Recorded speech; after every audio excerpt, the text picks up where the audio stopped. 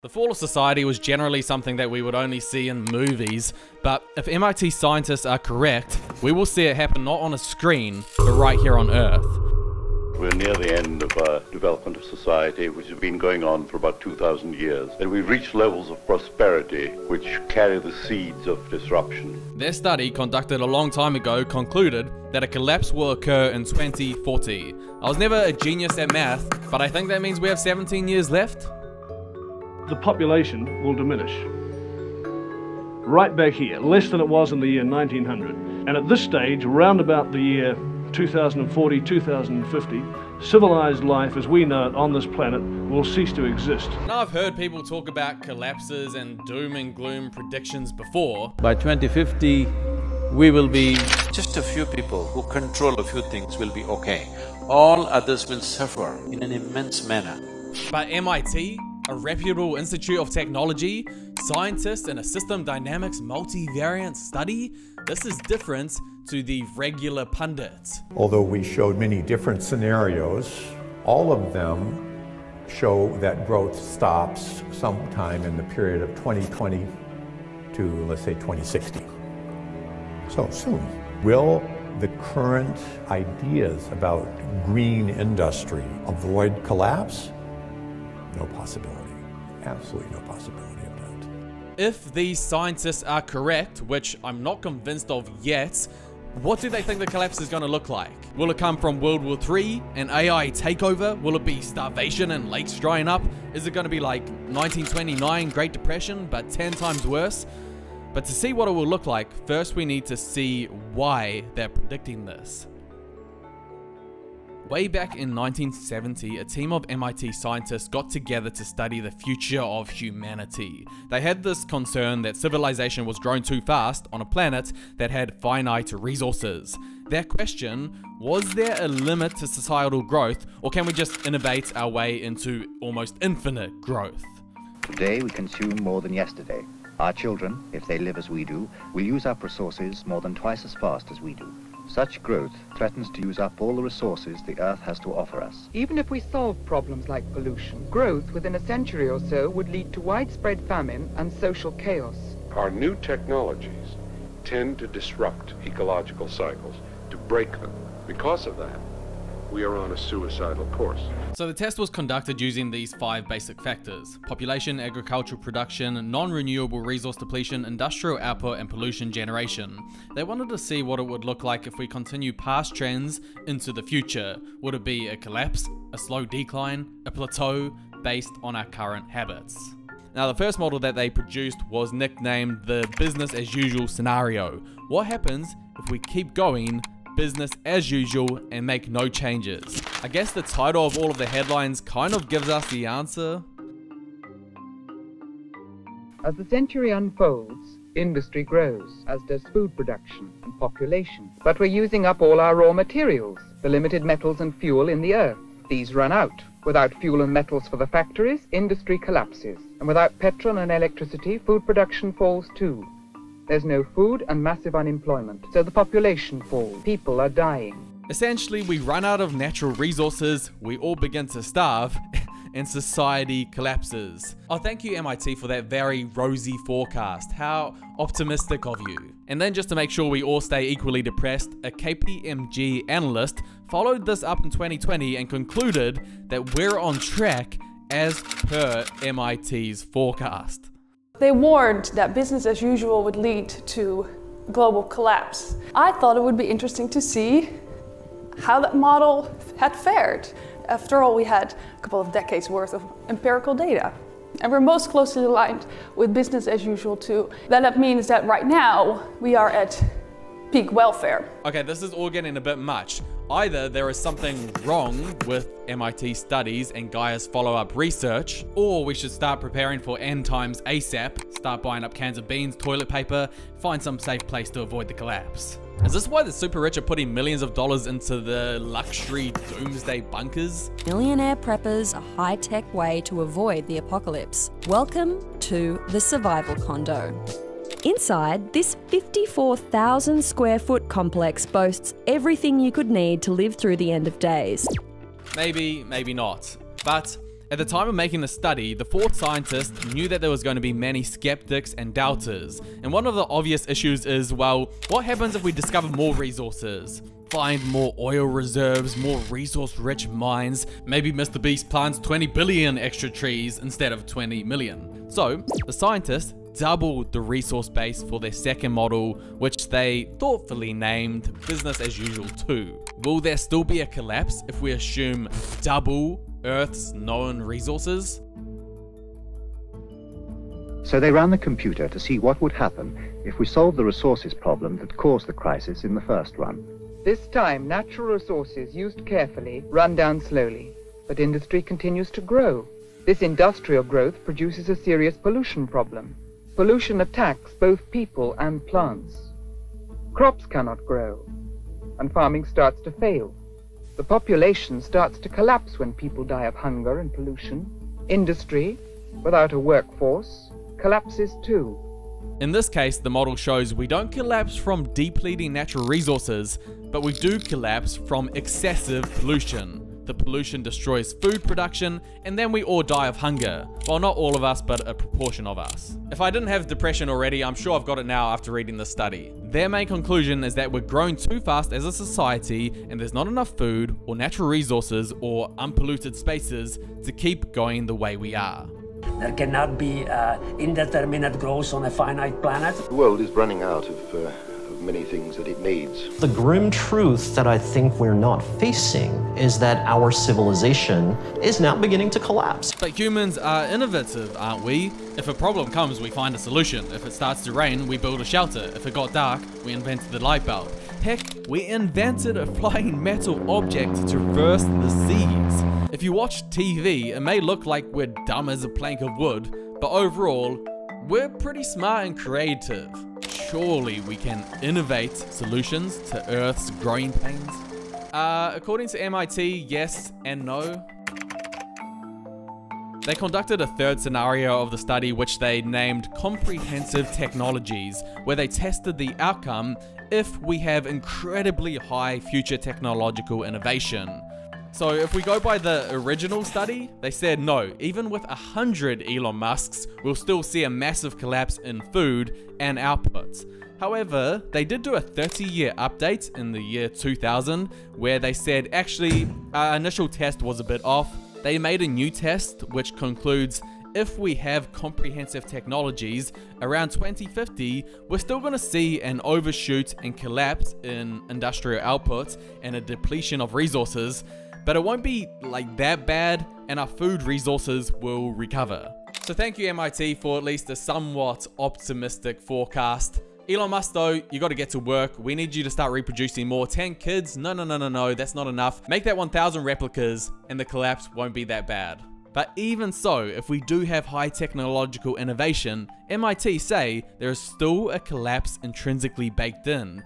Is there any scenario, MIT, where we don't see a collapse? Apparently there's only one solution, and I'm going to tell you one thing, you're not going to like it. They found that if you controlled everything, including industrial production, no crisis emerged. What is being suggested is that the only way to ensure the future for our grandchildren is to stop getting richer. Only then will there be the resources and the unpolluted world that they will need to survive. There's going to have to be a shift away from an emphasis on material goods to one on the social services. The fourth iteration of the study tests what happens if society shifts from growth to social welfare focused. If so, MIT's models show we'll see more of an S-curve scenario as opposed to the traditional Gaussian overshoot and collapse. In this scenario around 2040, instead of a sharp downturn, things stabilize and plateau. Population matures, industrial output maintains itself, food goes up and then stabilizes, and pollution dies down, and resources get used up at a more manageable rate. But this will mean the world and all of the nations in it change their governance systems from growth focused to social welfare focused. And when I say the world, they mean all of the countries have to do this, not just one, which means losing some sovereignty and all adopting a similar way of thinking. Dr. Alexander King Director of the World Bank and the United Nations OECD. Dr. King, now you're describing the world as a closed system where all these things are interrelated, and yet the government, the control of the system is by individual nation states. Now, how do you convince them to cooperate? The sovereignty of these nations is no longer as absolute as it was. There's a gradual diminishing, whittling away of sovereignty, little bit by little bit.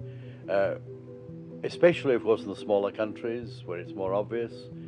But the bigger countries have to do a good deal of this by agreeing to international arrangements for the law of the seas, or for the limits of fishing, or for control of the wavelengths in radio, and 101 other things. Now I have to say, optically, it looks bad when they say, we need to control everything, we need to run the system, and that's how we're going to avoid a collapse. The only thing you need to do is limit your growth and national independence. And if you don't, you're intrinsically bad and destroying the planet and going to cause a collapse. Yeah, okay, no worries, I'll eat the bugs, you dine on the steak, I'll own nothing and be happy. Anything else you want me to do? I'm not exactly going to be the first person in line to sign up. I'm all for reducing the piles of waste and pollution and trying to keep our lakes pristine and natural resources plentiful, but I wouldn't mind keeping my sovereignty, thank you. I'd like some freedom, please. Now I gotta say, after reading this report, it didn't exactly leave me hopeful about the future of humanity. You're telling me that if we don't change to a social service-oriented society from a growth one, then we're gonna experience some type of collapse? But human beings have always tried to grow. Always, whether we were hunter-gatherers building a tribe or in business doing anything to grow our profit margins, it's almost instinctive to us. So are we just destined for a collapse? And if so, what might that collapse look like? I know the fall of Rome came from invasions and high inflation, Egypt from a 150-year mega drought, dinosaurs became extinct, while they say from an asteroid. So MIT, how is this collapse going to come about? It seems obvious to us that decline, if it does come, will be experienced at different times and in different ways in various societies. The United States might conceivably have a natural resource problem, while Japan could fail to cure its pollution problems and be led into difficulty that way. Some of the less industrialized areas at the same time might be having a food crisis. It's almost like they're saying, pick your poison, which one do you want? I always thought that society would crumble from the degeneration of morals and then just a slow migration out of the poorly run countries, but apparently no, it's not going to be as pleasant as that. And it doesn't exactly leave you feeling great about humanity's future when they consistently say things will fall apart. The world is in a completely unstable situation and is likely to fall to pieces if it doesn't stop growing. And I know we're meant to think, oh, MIT scientists, they're the leaders in their field, we've got to trust their prediction. However, going through the study, there were some things that put me off on it and therefore put me off on their prediction. Here's why I have a bit more hope for humanity than they do. The sneaky thing that I noticed was they actually changed their original prediction, and no one's called them out on this before. A lot of the original graphs from the 1970 study predicted a collapse at the start of 2000. They weren't crystal clear on the timeline x-axis, but you can see the collapse comes from around 2000, 2010, 2020. And then when 2000 actually came along, they wrote a new book and they changed their prediction and they pushed it back to 2040. Since the mid-60s, we've been on a campaign to demoralize people. I think it started with the Club of Rome types who claimed that the world was overpopulated and that we're all headed to hell in a handbasket, and there's no evidence that any of that is true. I mean, the idea was that by the year 2000, everyone would be starving to death. Since the dawn of human time, people have warned about the collapse of humankind. Assyrians warned on a clay tablet in 2800 BC that Earth is degenerate in these later days. There are signs that the world is speedily coming to an end. Thomas Malthus predicted in his 1798 essay that population growth would eventually outstrip the availability of resources, leading to widespread famine and societal collapse. Pope Innocent III predicted that the world would end 666 years after the rise of Islam in 1618. We might have 100 years on Earth at the rate we're going. Reality is that human beings love a good prediction, and most of these past predictions have been wrong.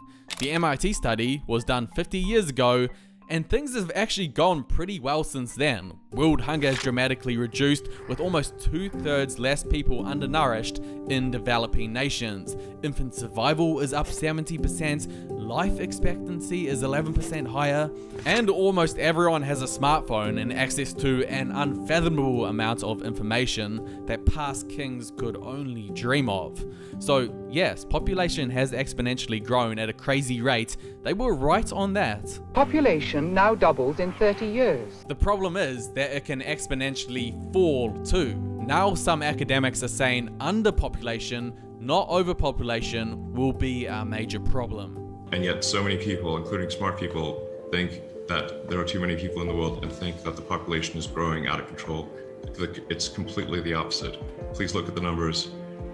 If people don't have more children, civilization is going to crumble. I think that the biggest problem the world will face in 20 years is population collapse. Not explosion, collapse. And the decrease in population will not come from not enough food and then starvation, thank goodness, but from choice.